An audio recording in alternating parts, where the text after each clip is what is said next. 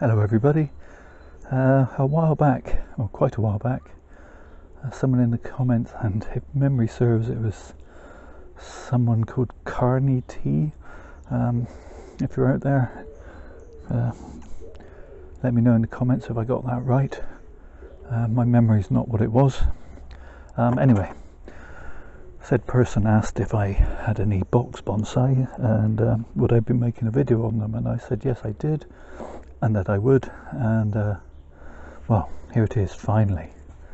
Pieces obviously broke off at some point. Better late than never, I always say. So this is one of them, and this is a twin trunk specimen, a bit more central in the turntable, you get a better view. Had this tree quite a few years. I hazard a guess, probably 5 or 6 years, and going to give it a trim up today because it's got quite shaggy, and the trick with box like this is not making it look like a topiary. I mean, I could just, you know, cut a sort of tree shape a bit like a child's drawing with a sort of green cloud shape on top of a brown stick shape and call it a tree, but you need to sort of look inside really. I'm trying to build a structure here of the trunk and some branches, so immediately I look at that and I think that's too low down, I don't want that there.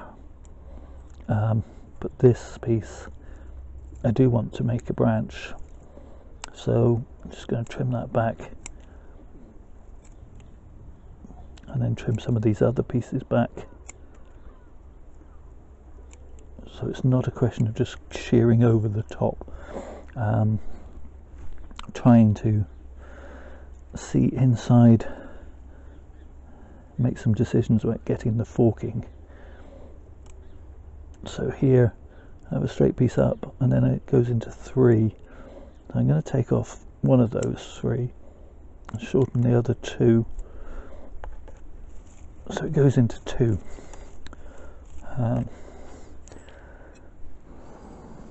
On this trunk I'm going to lose this piece that's coming out of the front of the trunk, is obscuring it, and also this piece, so that I can begin to see the trunk. I'm hoping that makes sense so you can see what I'm actually doing. I'm going to shorten this piece that pokes straight out towards me.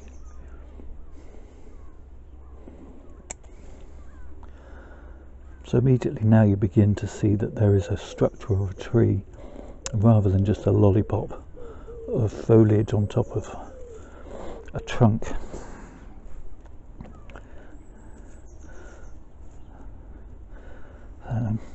Let's have a quick look at the nibari before we move any further up the tree.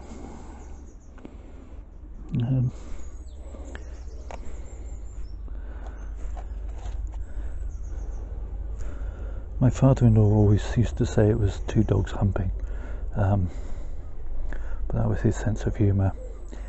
He wasn't much interested in bonsai, but he always took the time to come out and say, what have you done with your trees this time, and take an interest in what I was doing with the trees rather than the trees themselves. It's hard to believe he's been gone 3 years now, so, but you move on. Gone but not forgotten, as it were. So yeah, so that's an interesting nibari. Apologies if that offends anyone, but yeah, 2 dogs humping, my father-in-law always called it. This is my front. And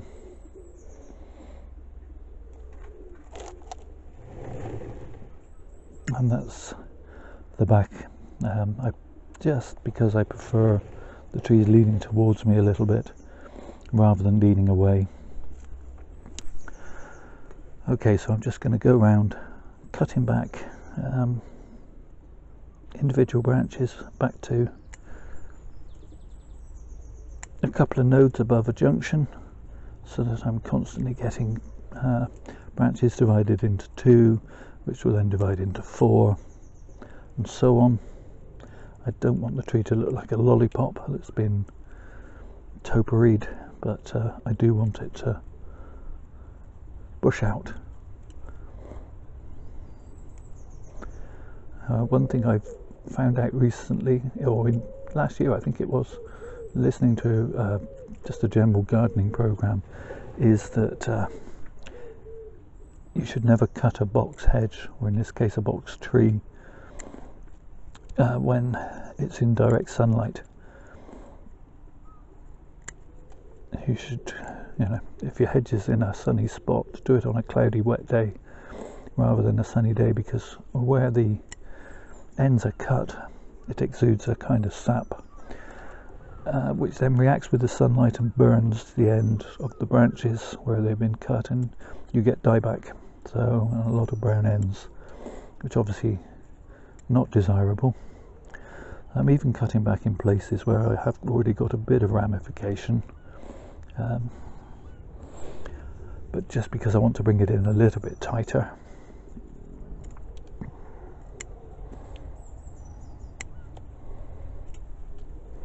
As I say, it's always a balance. It is a tricky balance, I guess, between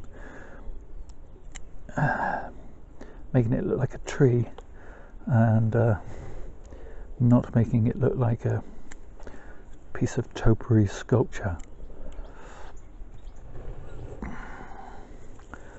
Here I've got just branches that are crossing over one another. They're beginning to shade each other out, so they would begin to die back in the end anyway, so it's always a good, it's good for the tree to get cut back occasionally, get some light into its center.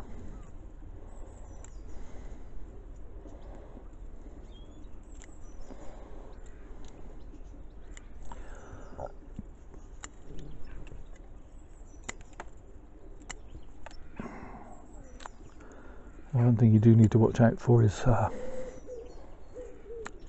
box blight, which I understand is a kind of fungal disease that can cause havoc with these trees, hedges. It will kill an entire hedge. And so the first sign of any fungus, I will be treating the tree with a fungicide. And then of course there's some kind of box caterpillar. There's some species of moth, which I don't know the name of, that will lay their eggs and begin to devastate a box quite quickly, so that's something else you do need to watch out for. Those are the kind of main pests and diseases, as far as I understand it.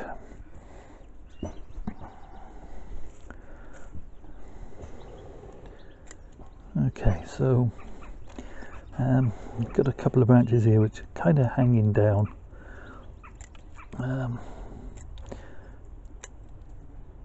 Which I didn't like the look of, so they can go. And there we have it.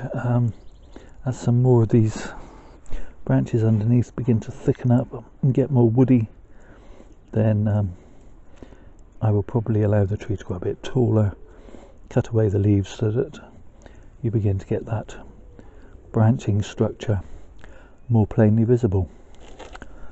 So that's box number 1, just to give you a quick size comparison so you can see the size of the tree. It's a full-size drinks can next to it. And we'll put this tree to one side and bring in the second one. This one's more in the sort of informal upright kind of style, but I am allowing this section. I was going to go for the full-on styled like a pine tree, but then after a while I've been looking at it and I just think it would be nicer if I made it into a more of a triangle, and less of a formalized informal upright, if you see what I mean, but more of a for want of a better saying, an informal tree. So I'm really not going to do an awful lot to this one this year. They're very slow growing, very forgiving, tough as old boots. You can cut back into them, they will bud back from old wood, take almost anything you can dish out to them, but very slow growing, that's the drawback. I'll just give you a quick 360 of this one.